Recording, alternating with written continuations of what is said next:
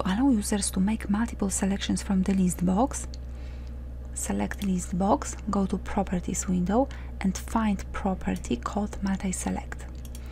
In here you can select Multiselect Multi, or you can select Multiselect Extended.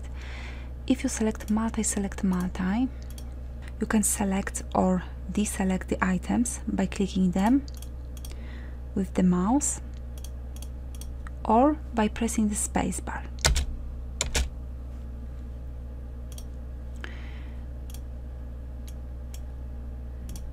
If you select Multiselect Extended, you can select multiple items by holding down Shift and clicking them with the mouse. You can select, for example, the first item and then the last one, and you've got all the items selected. Or you can use Control.